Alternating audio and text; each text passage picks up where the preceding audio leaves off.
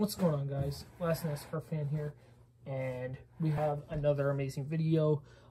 This is pretty much pickups from the 2022 Ellsworth County Fairgrounds Car Show / Swapmeet. I went with my grandpa, had a blast, great crowd, great turnout, lots of awesome cars, lots of awesome vendors, and diecast deals. I highly recommend attending this, especially if you're from western Wisconsin or even eastern Minnesota. It's great. It was just a beautiful day, and overall, diecast wise, amazing. Lots of great deals, and I can't wait to begin with the first car. Actually, we'll do this one. So from the first vendor we got here, it's a 57 Chevy Bel Air. I really like the paint job and the paint scheme. That black and silver 23, that is pretty damn awesome. I guess we'll go to the second car. It's a bit of a newer one, but it's still a 70 Plymouth Bird, but it's from the newer Hot Wheel line. I like the wing on there because it's just shows the image of the old classic stock car vibe. I just love having those in my collection. This, however, is pretty cool. It's going to be hard to see it, but that's because it's a 2-car pack. Not just 1 car. Oh, no. 2 cars. And what's even cooler is that this was a Cub Foods exclusive promo that you were able to find at Cub Foods around the area, especially in Minnesota. So this is kind of like a work appreciation diecast. I don't work for Cub. I work with a different company that's associated with Cub. We're under the same enterprise. But yeah, it's pretty cool actually to have that in my collection now. It's actually the shopping cart one with the suit up motor right there. So yeah, I have a couple of the shopping cart ones. They're pretty cool, but the Cub Foods one easily takes the cake for best. Here we got an actual Disney race, not a Disney racer, but a Disney character car, and it's RC from the Toy Story franchise. I didn't have this. I saw it for $5. I'm like, okay, I gotta pick that up. So that's actually pretty cool. We'll get into more Hot Wheels in a little bit, but I want to go to the second vendor for stuff that I found from there. And he had a bunch of NASCARs. They were priced $10 a piece. I didn't want to, and I didn't have most of them, but I had to single out which one I wanted the most, and I came to the decision that this one would do it, and it's actually a very good deal. It's the 2005 Tony Stewart James Dean Busch Series car. He ran for Kevin Harvick Incorporated way back in the day. It's seen better days. You see the packaging, it's old, getting old. Just wasn't stored correctly, but that's pretty cool. But we also got some loose cars for $3. I'm not really happy that I had to pay $3. I put them in tiny bags so they wouldn't get chipped or anything, but we got some cool ones though. I don't have, well, I mean, I sort of have this car, but I don't really. This is the Hot Wheels promo version. They did a line in 2004 of Ford drivers' first victories. They had Matt Kenseth's, Ryan Newman's, Kurt Busch's, and Greg Biffle's. I'm just now looking for the Biffle one, so this is pretty much like a race version car, just with the black wall, just with the plastic black tires and Hot Wheels. So that's pretty cool. We got another NASCAR Hot Wheel, and it's actually one I've been looking to replace in my collection for a couple of years, and it's the 02 Ryan Newman Alto Ford. This is, I mean, pretty cool. This was the car that, yes, he ran in 2001 in both ARCA and Cup, as well as Busch, and he ended up blowing his engine in the All-Star Open, which he dominated that race, that All-Star Open pretty much before that happened. More interestingly enough, we have some IndyCar diecast. This is actually kind of like my first time stepping into IndyCar stuff for once. We have the number 24 Toyota. I can't remember who drove it, so comment section, you're going to have to help me, as well as Discord. Please help me. Who drove the 24 Pioneer Toyota. I know it's somebody. This one I do know for a fact. It's Michael Andretti's number 2 Haviland Kmart IndyCar for Andretti, for the Andretti Auto Sport team. So this is pretty cool to have a Michael Andretti IndyCar for once in my collection. All right, next few cars actually just, let me see if I gotta find it first. Here it is. So we'll do this one first. 1994 Michael Waltrip Pennzoil Pontiac. Pretty cool. It's kind of like when the Brickyard 400 was like the big thing, especially because this is the inaugural Brickyard stuff. They would have like these at the racetrack that you were able to buy because they were hyping this event so much, and it was actually a huge success for many years until its demise in 2008 with the whole tire failure stuff that really doomed IMS. And then kind of 2014 was like the last good race because they just kept getting worse and worse, and attendance just kept going down because the racing just wasn't working with NASCAR how it used to. This is pretty cool though. This is a Milwaukee Brewers Matchbox team collectible car. So they used to do these way back in the day. And this is the Brewers actually when they joined the National League. They joined the National League, I think, around 95, 96, or even 97. And this was kind of like the dark years of the Brewers where they were just really, really, really bad. Might have been AL still. I think they didn't go until 98. I think this was their last year in the AL. But still, very bad years for the Brewers from that time period. Here's a Lucy that's pretty interesting. So really beat up.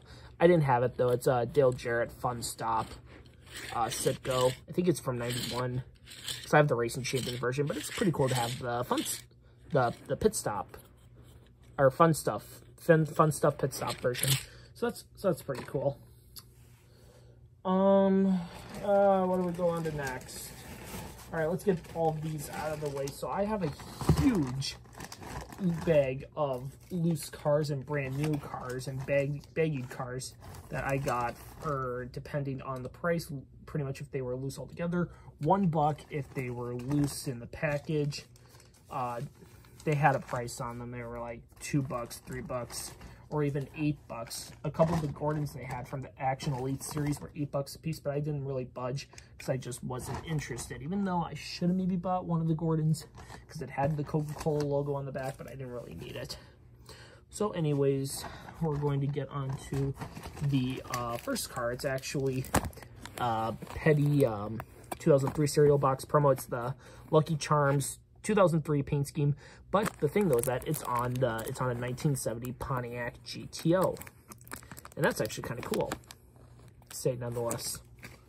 So we have that one as well as, oh, sorry. Okay, well, we'll go to this one then. 2002 John Andretti Hamburger Helper Dodge. I remember playing this in NASCAR Thunder 3 a lot, still do. It's a beautiful paint scheme. Really happy to add that to my collection of 43 cars I don't have. Another 43 promo I don't have is the Pop Secret promo that they had as well. This is pretty cool. Really, see, it was getting really chipped because it was in that bin and probably got rummaged around a lot throughout the day. This, however, is freaking awesome. This was $1. This is actually an RCAA Sports, the NASCAR Convertible Series line that they did in the early 90s. They did RCAA Action. They did a line of these. They did both the Convertible Series as well as early 60s NASCAR diecast in the early 90s. And then Racing Champions did it for a while too. They did like mid 60s to late 60s and early 70s. But it didn't really catch on, so they discontinued it kind of after like 1998, 1999.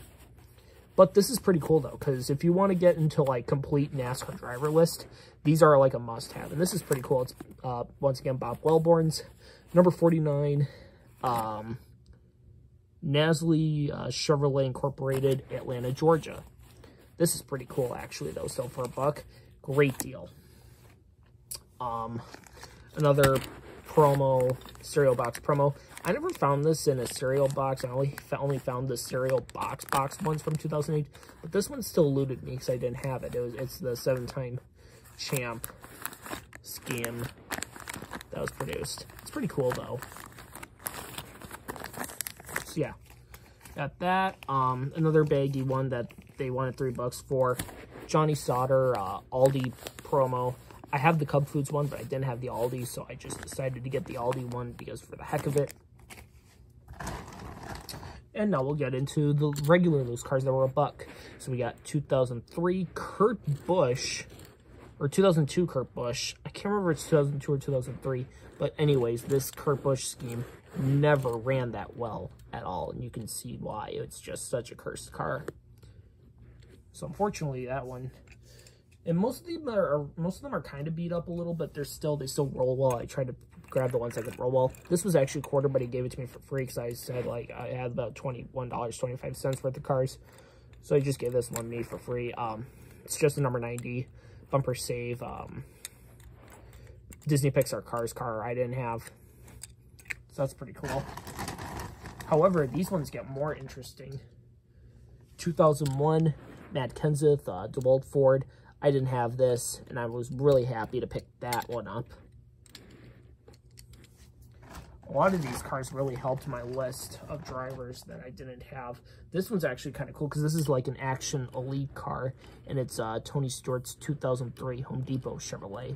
It's in pretty good condition for a car that was in a loose bin for a while. It's not missing anything. Yeah, it's in great condition. Like, this is like perfect. Rubber tires are still good.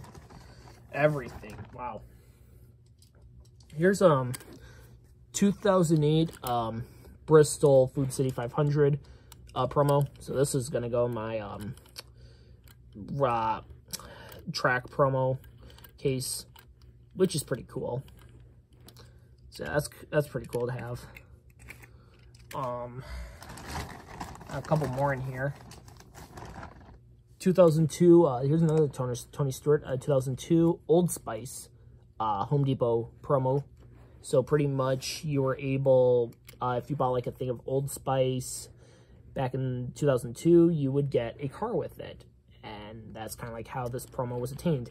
Looks like, oh boy, that thing's been from a cigarette. This thing's had seen better days. Look at the yellow plastic. Ugh, that's gross. I don't know how to really clean that because it looks like cigarettes smoke or something like that. Which is not good. Not good. Or it could be just the plastic because of how old it is. And that's what happens with certain cars. If it's like on a cheap mold, especially because that 2002, so yeah, it's on the Action mold. Here's a car that I was really interested of getting, and it's actually a car that was documented, but by a different person though. Wimmer TV, he found a 2007 COT version, but here is a 2005 Chevy Monte Carlo version. It's the NASCAR Performance promo, and these are actually kind of cool. It's got the Chevy body right there. This thing is really awesome. I'm gonna definitely do a diecast review on this car because this thing is just super unique and not that well documented. Here's another promo, 43 promo that I was really happy to find. It's a Star Wars. It was part of the Star Wars promo cars that they did for 2002 when they were releasing Attack of the Clones.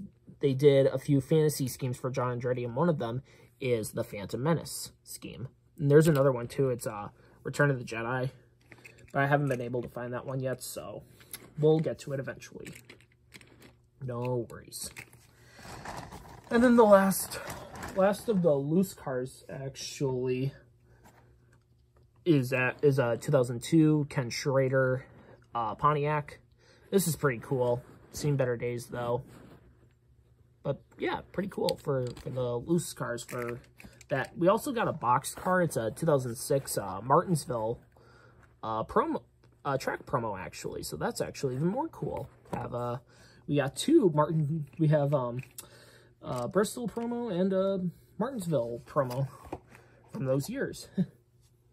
All right, let's go on to the next stuff. I have these in a bin. because I just wanted to get them out of the way. But I got these 4 cars actually for 20 bucks total, and they were, yep, so they were $5 a piece, and this is actually what I ended up getting. 1999 Dale Earnhardt Jr. Budweiser Chevrolet.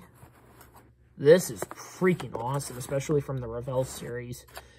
So this is like top of the line. Good stuff. Indeed. Very good stuff.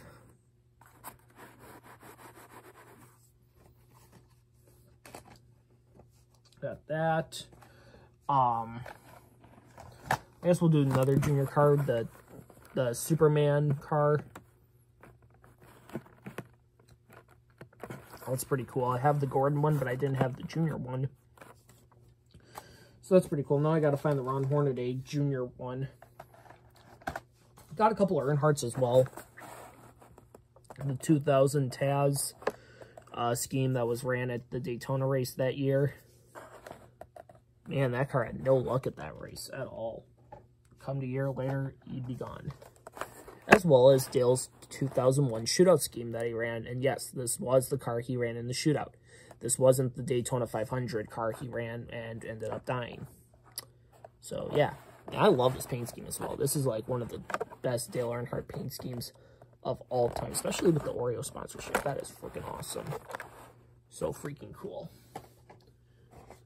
And then, last 2 cars we got here, I got for $3 a piece. And these are actually kind of cool. 2000 Ron Hornaday Napa Auto Parts. Chevy for DEI. That's really awesome. And I actually have the 124, so it's actually kind of cool to have both the 164 and 124 version of those cars. And then the last car we have is actually pretty interesting. It's 1997 Ron Barfield Matchbox Racing Superstars promo. And Matchbox made these ridiculous huge boxes, especially for promo diecast. And we don't know still the reason why, even though White Rose Collectibles had a huge affiliation with Matchbox when it came to making diecast. They produced a lot of ARCA promos, as well as Truck Series promos, Busch Series promos, and even a couple Cup Series promos. But yeah, that's going to do it for the video. Thank you so much for watching. Comment, like, and subscribe, as well as hit that notification bell for new diecast videos. I'll have more videos uploading in the future. Take care, everyone. Peace out. Have a great rest of your day or evening.